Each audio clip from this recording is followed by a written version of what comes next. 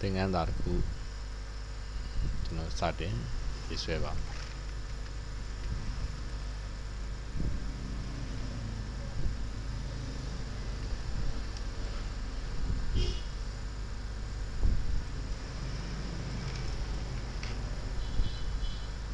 ပန်တူ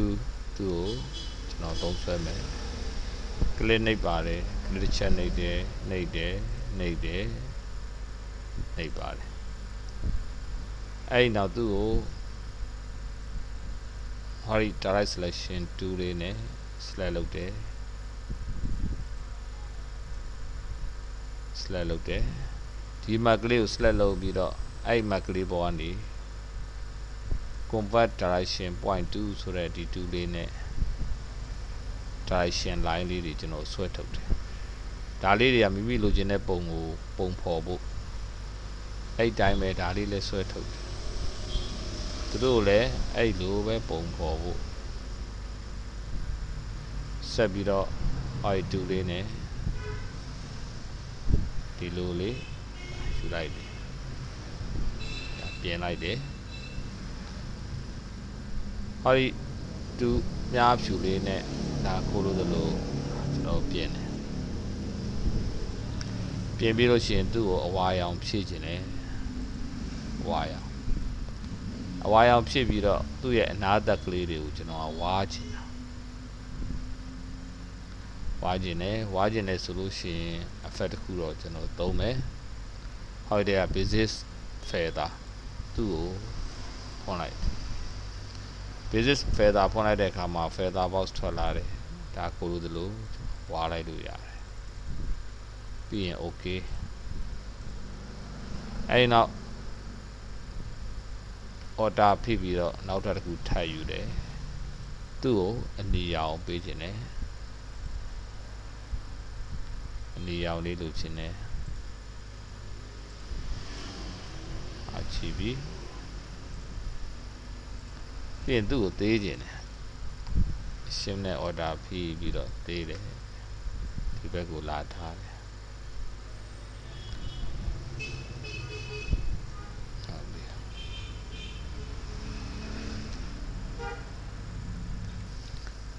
အဲ့လိုသေးလိုက်တော့သူ့ရဲ့ feather ပမာဏလေးကိုကျွန်တော်နည်းနည်းပြန်ပြီးတော့ညှိလို့တယ်ကိုထည့်ထားတဲ့ effect တစ်ခုကိုစိတ်ကြိုက်မဖြစ်လို့ပြန်ပြီးတော့ညှိကျင်တယ်ဆိုရင် window တွေက effect ဆိုတဲ့ box ကိုခေါ်လိုက်မယ်အဲ့ဒီ box ထဲမှာကျွန်တော်သုံးဆွဲထားတဲ့အကြောင်းအရာလေးတွေသူ့မှာမှတ်ထားတယ်ဒီထဲမှာကျွန်တော်က hori box ကိုနှိပ်တယ်အဲ့ဒီထဲကကျွန်တော်သုံးဆွဲထားတဲ့ basic feather ကိုရှူလိုက်တယ်ဒါလိုချင်တဲ့ပမာဏကိုအလျှော့တင်းပြန်ပြီးတော့ပြုလုပ်လိုက်တယ်ဒီသဘောလေးပေါ့ဆက်ပြီးတော့နောက်ထပ် downman stugan rectangle 2နဲ့ downman stugan ကိုယူမယ်ဟောဒီ direct selection 2လေးကိုအသုံးချဟောဒီ map ကလေးကိုအောက်ဘက်ကိုဒါရွှေ့မယ်အဲ့တော့ shape ကလေးကိုထိမ့်ပေး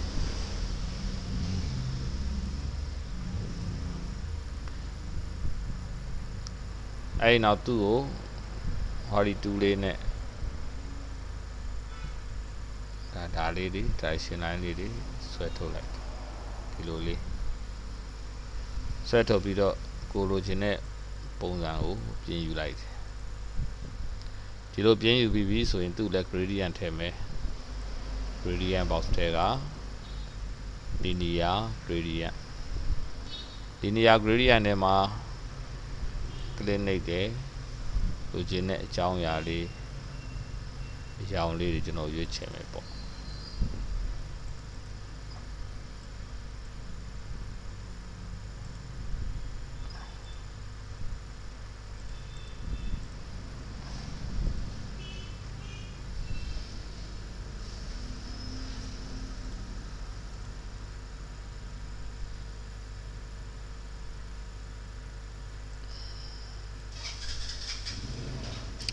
Okay.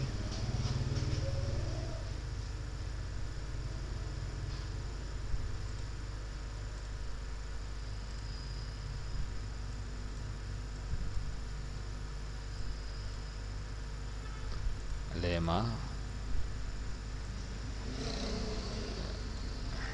ရှူရအောင်လေဟုတ်ပြီ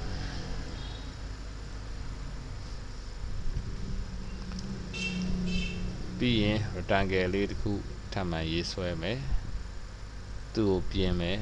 direct selection tool လေးနဲ့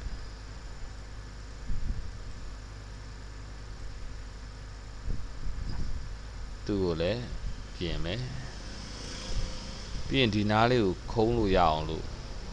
ဟောဒီ convert direction tool လေးနဲ့ဒါလိုတလို့ခုံးလိုက်ဒီအမှတ်ကလေးကိုင်ပြီးတော့ကိုလိုတဲ့ပုံစံရအောင်ပြင်တာ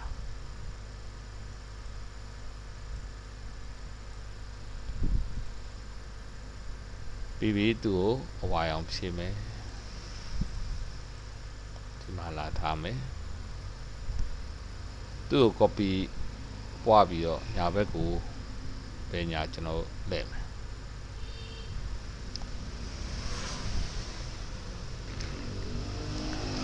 အဲ့တော့သူ့ကို copy ပွားမယ် order ဖြစ်ပြီးတော့ဆွဲထုတ်လိုက်တယ်ဘယ်ညာလဲဖို့အတွက် flip horizontal ဆိုတာရှိတယ်အပေါ်မှာ shift လေးနဲ့ထိပြီးတော့တဲ့တယ်လေးသွားပြီးရင် keyboard က arrow လေးနဲ့ပြန်ဆုံထားလိုက်သူတို့နှစ်ခုကို group ဖွဲ့ထားမယ် order ပြီးတော့ copy ပွားမယ်ပေါ်ဘက်ကိုအဲ့အကွာဝေးတိုင်းထပ်ပြီးတော့ဖြစ်စေခြင်းနဲ့ဆိုရင် control order 4ကိုနှိပ်ပေးလိုက်ပါပြီးရင်သူတို့သုံးခုကို group ဖွဲ့မယ် control G နောက်ကိုပို့မယ်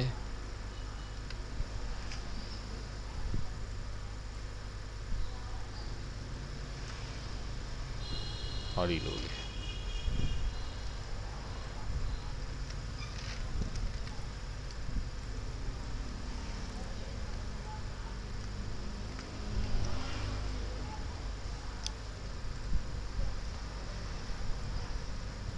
ဒီပုံစံလေးရပြီဆိုလို့ရှိရင်နောက်ထပ်စဝိုင်းတစ်ဝိုင်းထပ်ယူမယ် shift ကိုဖြစ်ပြီးတော့ဝိုင်းဝိုင်းလေးသူ့ကိုအဝါရောင်လေးဖြည့်ပေးသူ့ကို copy ထပ်ပွားမယ် control C control C control order shift သုံးခုစုံဖြည့်ပြီးတော့ full ကိုနှိပ်မယ်တနေရာတဲ့ကိုပြန်ချခြင်းအတဲကြောက်ပြန်ပွားခြင်းဖြစ်ပါတယ်ဒါလေးကတဝိုင်းထားမယ်တခါပြန်ပြီးတော့ control order shift full ကိုထပ်နှိပ်တယ်ခုန copy ယူပြီးသားအရာကိုထပ်ပြီးတော့ပြန်ထပ်ထည့်တာအဲ့ဒီအတွင်းအပေါ်ဆုံးဆက်ဝိုင်းကိုကျွန်တော် gradient လေးထည့်ပေးလိုက်မယ်ဒီလိုလေးရချင်ထပ်ပြီးတော့မှဒီပေါ်မှာကျွန်တော်စာသားလေးရိုက်မယ်စာသားလေးရိုက်ဖို့အတွက် type on လေး part 2ကိုသုံးပါမယ်အဲ့ဒီမြင်မှာအပေါင်းလေးပေါ်လာမယ်ကလစ်နှိပ်လိုက်တယ်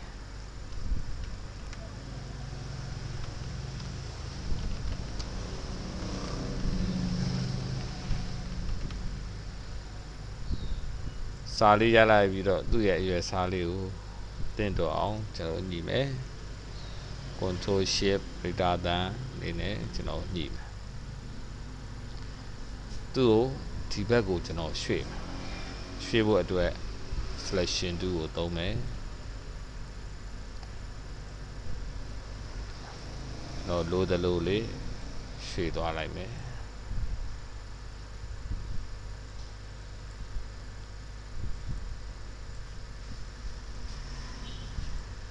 အဲ့မှာသူအပေါ်ကိုရမ်းရောက်တယ်အောက်ဘက်ကိုနည်းနည်းလေး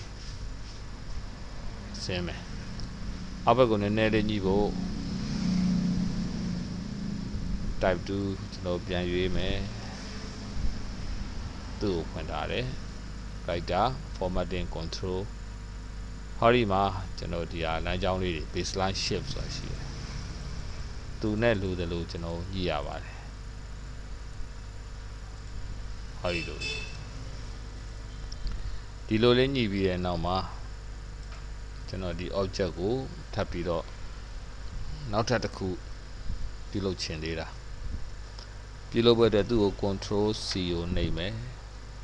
copy ယူလိုက်တာ control order shift သုံးခုစုံပြီးပြီးတော့ V ကိုနှိပ်လိုက်မယ်ကျွန်တော်နောက်ထပ်တစ်ခုထပ်ပြီးတော့ယူတဲ့သဘောပဲသူ့ရဲ့အတွင်းဆက်ဝိုင်းကြီးကကျွန်တော်အယောင်လိုချင်တာမဟုတ်ဘူးအယောင်ဖြောက်ထားခုယူလာတဲ့နောက်ထပ်ဇန်တစ် graphic design ဆိုနောက်ထပ်ပုံရိပ်တစ်ခုကိုအောက်ဘက်ကိုကျွန်တော်နေရာရွှေ့မယ်အောက်ဘက်ကိုနေရာရွှေ့ပေးမယ်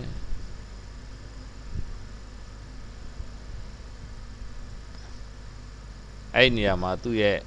အောက်ဘက်မှာစာဟာစောက်ထိုးဖြစ်နေတာကိုအတဲတဲဖို့ mouse ကိုကျွန်တော်အတွင်းထဲကိုဝင်လိုက်မယ်ဒီနေရာမှာကိုကမျက်စိရှုပ်မှာဆိုတယ်ဆိုလို့ရှိရင်ပုံရိပ်တစ်ခုကိုခဏမြင်ကွင်းကဖြောက်ထားယူတော့တဲ့ကောင်အသုံးချနိုင်တယ်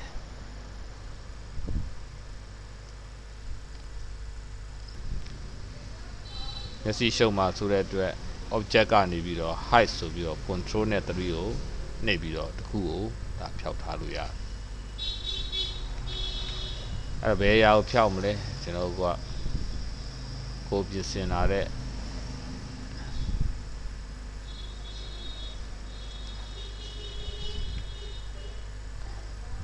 object height အပေါ်ကောင်ကိုခဏဖြောက်ထားပုံရိပ်တွေထပ်နေလို့တစ်ခုနဲ့တစ်ခု select လုပ်ရတာ single select လုပ်မယ်ဆိုရင် control ဖိပြီးတော့နှိပ်သွားလို့ရတယ်ဟိုဇန်တစ်ဆိုတဲ့စလုံးလေးကိုအတွင်းထဲကိုဖိဆွဲပြီးတော့လာလိုက်တယ်ကာဆာလေးကအတွင်းထဲကိုစဝိုင်းအတွင်းထဲရောက်သွားတယ်ရောက်သွားတဲ့အခါမှာစာဟာကျွန်တော်လိုချင်တဲ့အတဲကိုပြန်ရတယ်ဒါလေးကိုညှိယူတယ်သူ့ကိုစာပြန်ပြီးတော့ပြောင်းပေးမယ်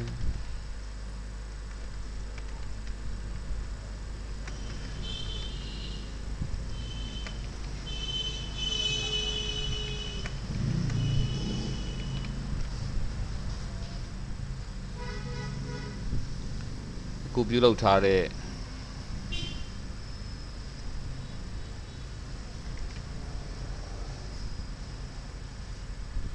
ခုပြုလုပ်ထားတဲ့အကြောင်းအရာတွေမှာဒီ outline ကြီးကိုကျွန်တော်ကမပါခြင်းဘူးအဲ့စဝိုင်းရဲ့ outline ကိုကျွန်တော်ဖြောက်ထားမယ်နန်းခုနကဖြောက်ထားတဲ့မျိုးလုံးမိတ်ထားတဲ့နော်ဒီမြင်ကွင်းကနေ high လုပ်ထားတဲ့ဟာကိုပြန်ခေါ်မယ်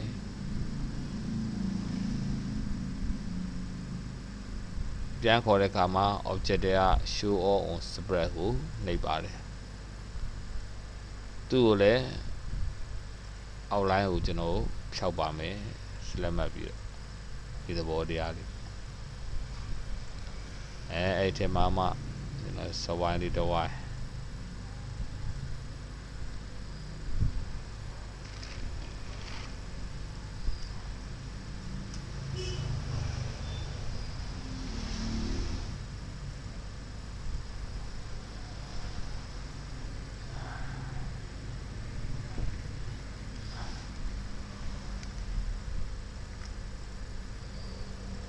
ဒါလေးကိုဒီဘက်ကိုထားနောက်တစ်ဝိုင်းထည့်မယ်သူ့ကို order ပြီး copy ပွားလိုက်အဝါပြရဲ့အလဲကြောင်ချိန်ပြီးဟိုက်ဖြောင်းနိုင်လေးကို shift နဲ့ order ပြီးတော့စိုက်သေးတယ်ဒီနေရာမှာကျွန်တော်ရွယ်စအချုံချက်ပြုလုပ်တဲ့အခါမှာeffect တွေကလိုက်လံပြီးတော့အကုန်လုံးတေးသွားခြင်းပြောင်းလဲသွားခြင်းရှိနေတာတွေ့ရတယ်ဥပမာကျွန်တော် feather ထည့်လိုက်တဲ့အရာဝတ္ထုဒီခြုံလိုက်တဲ့အခါမှာ feather ပမာဏအရန်ကြီးမလိုက်ဖက်တော့ဖြစ်သွားတယ်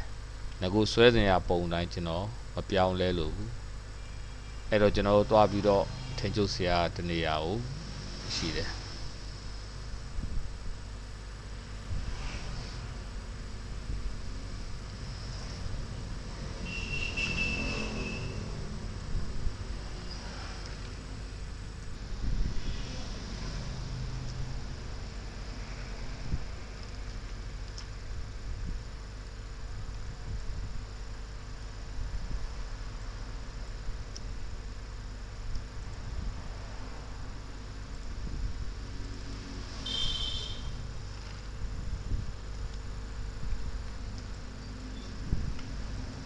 site ကို